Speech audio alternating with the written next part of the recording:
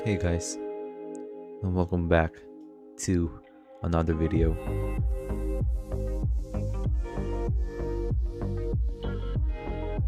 Welcome to part 2 analysis, where we are going to analyze episode 72. So, again, if you guys are new here, please subscribe to the channel, subscribe to my channel, leave a like. If you do like my videos, it's going to help me with the YouTube algorithm and stuff like that. But here's what I can say about this episode. Muna, okay? I think this is the best episode featuring Fidel. Like easily Fidel is the GOAT here. Siya ang MVP.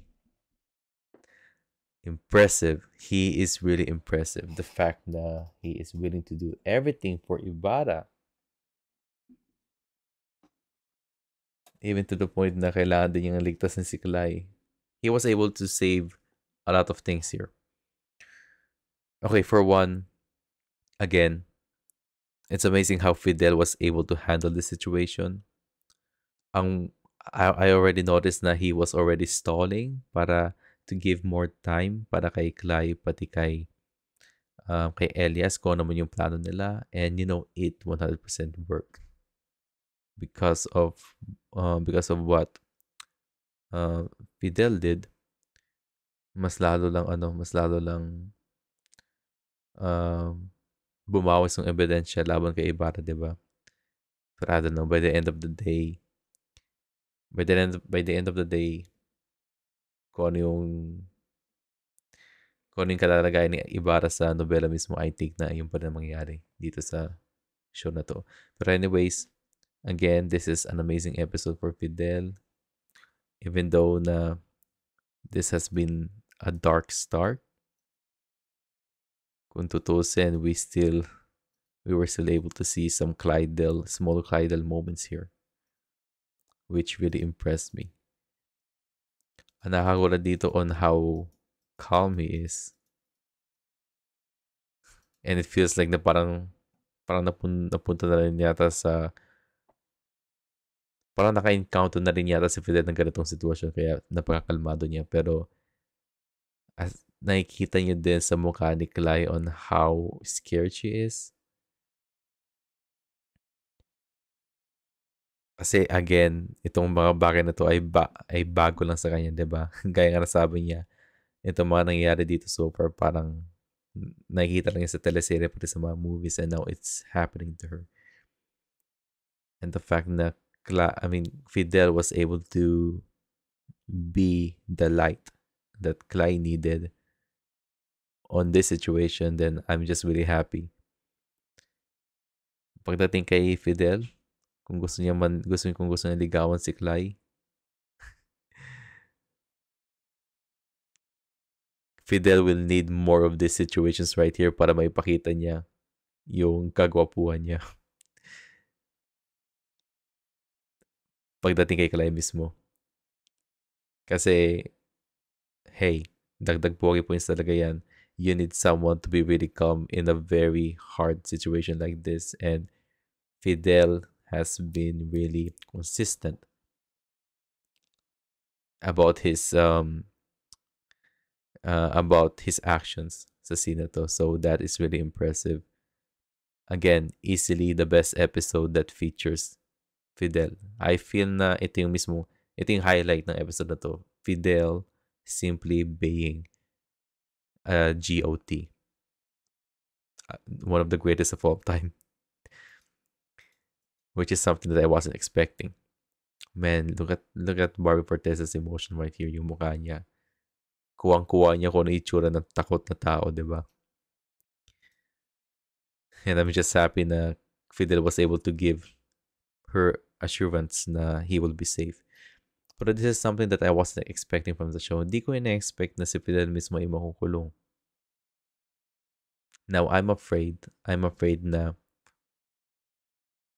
this might be also the last time na we're going to see Clay and Fidel together, sharing the same scene. But hopefully not. Hopefully not. But we'll see. Pero dahil sa pagkakulong mismo ni Fidel, man, I feel like, you know what would suck?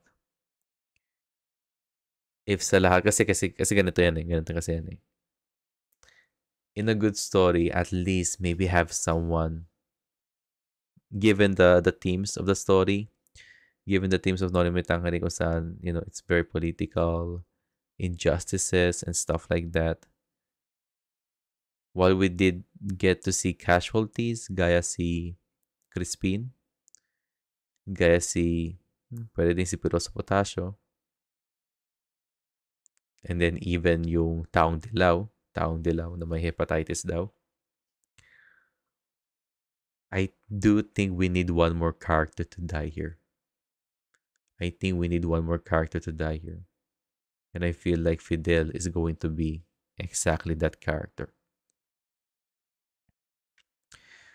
You heard it first, you guys. Dito nyo narinig yan. Feeling ko si Fidel mamamatay. And kung bibigyan ko ng percentage to, there's like an 85% chance na mamamatay si Fidel sa storya ng Noli Me Tangere at di na natin siya makikita sa El Filibusterismo part ng Maria Clara at Ibarra. Ayaw mangyari yun, pero it feels na yun ang mangyari. So ito, lahat dinadakip na makakilala ni Ibarra and stuff like that. Ito ba yung babae na sinasabi ng si Pepay? Siya ba ulit ito? May plano ba siya? I don't know. Or kamukha lang yung babae na yun from the previous episode. Pero I really love this scene right here. At least we were able to see yung revolutionist group na grupo nila Lucia pati ni Elias. And in the past few episodes, sinabi ko na, you know what, ang meaning ng ally ay actually basically allies, di ba? And I love Elias's phrase here kung saan sinabi niya, itong mga alitap-tap na to ang nagbibigay ng liwanag sa dilim in times of hardship and stuff like that. Basically, it confirms na itong mga alitap-tap na to, Clay naming them Ali, then nasa isip ko, tama pala the whole time na basically they are allies. Kasi nagpapakita lang sila whenever Clay is in a very, very hard situation, di ba? And if that is the case, I wouldn't be surprised if we are going to see more of the Ali Tap Taps in the future. Especially in El Filibusterismo. And yeah, what are the chances na magpapakita pa rin itong mga allies ni Clay kapag pagpunta niya mismo sa real world, di ba? So, again, another nice guest appearance ng mga alitap-tap dito. Again, I feel bad for Maria Clara. I still think na Maria Clara will try to do something at least para parayain si Ibarra. I do think she's going to recruit the help of Clay. I'm still not sure, pero there's a chance na pwede pa rin mangyari yun kasi one thing about Maria Clara ay hindi siya parasuko, di ba? Yun ang sabi ko sa comment replies. So, I feel na that is the case. Pero basically, all of them are now in a very tight situation, di ba? But also when you think about it, dahil din mismo kay Maria Clara, napunta sila sa sitwasyon na to dahil sa mga letters na binigay mismo ni Maria Clara. Pero at the same time, I also said na si Maria Clara ay isa lang chess piece. She is the queen pagdating sa chessboard, diba? And Padre Salvi was the chess player. And Padre Salvi was smart. He is cunning, blackmailer. He was able to use the queen chess piece, which is, probably the most powerful chess piece sa chessboard. He was able to use the queen, which is Maria Clara, para manalo siya sa kanyang chess game laban kay Ibarra mismo, di ba? And I wonder how Maria Clara is going to recover from this. So we'll see. We'll see. Um, for some reason, I feel like Sisa is already at peace in a way kasi finally, even though nakita na niya yung kanyang anak, bangkay naman, pero at least nakita niyo isa sa kanyang mga anak, 'di ba? In some when you think about it, nakalungkot man isipin, pero the fact na nakita na niya finally si Crispin, parang at least nakatulong sa mismong mental health ni Sisa.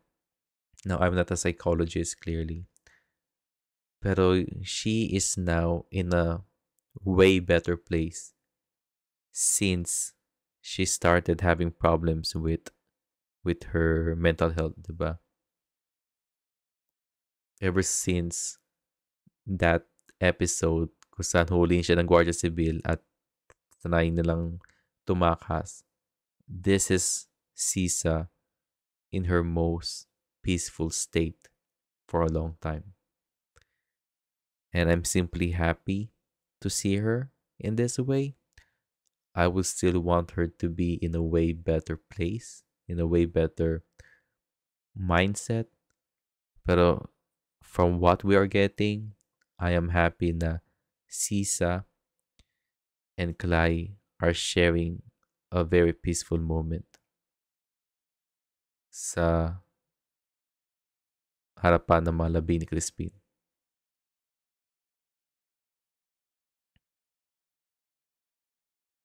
I do hope na makita ulit ni Sisa yung kanyang anak, which is the other son is Basilio. Pero man, I don't know. I already forgot about the story. But I do know Sisa's fate. I do know everybody else's character's fate in the story, but I just don't know the the minute details about it.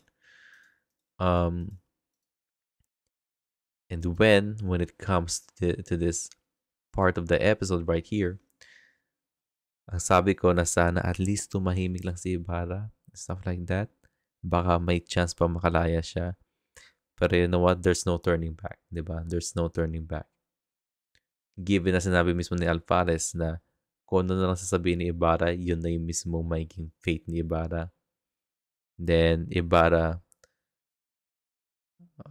it was Ibarra's choice to say those words, to say those words. Kaya Alvarez decided to, you know what, Ibarra, mas gugustuhin kong makita kang mamatay sa mga kulungan. And it's sad. It's sad. Hindi ba si Alvarez then was the very same person who told Ibarra about Don Rafael's fate, na nakulong din si Don Rafael mismo. And I think even though nakulong si Don Rafael, I think it was Alvarez was on Don Rafael's side, di ba? It's just sad na nasira yung friendship na meron sa kanilang dalawa, Ibarra and Alvarez, even though Alvarez is a very, very unique character here where he displays a lot of sides na magugustuhan ng mga viewers, and he also displays a lot of bad sides kung saan corrupt din siya, and he is also a wife beater, diba? And again, it's just sad to see their friendship broke. Pero you know what? What Ibarra said to Alvarez here is something that Alvarez needs to hear by the end of the day. But was it the right time to tell him those words? I think it wasn't. I think it was not. I think there was a better time to tell those words to him. Pero you know what? Ibarra already set his future here. Ibarra already set his future here. But yeah, just a small episode. Kung tutusin. What do you guys think about this episode? Again, subscribe to the Giga channel if you still haven't. Kung bago kayo dito for more of these analysis videos sa mga Clara at Ibarra. And also leave a like at the same time. Thank you for watching, you guys. And again, you guys take care. Goodbye and God bless.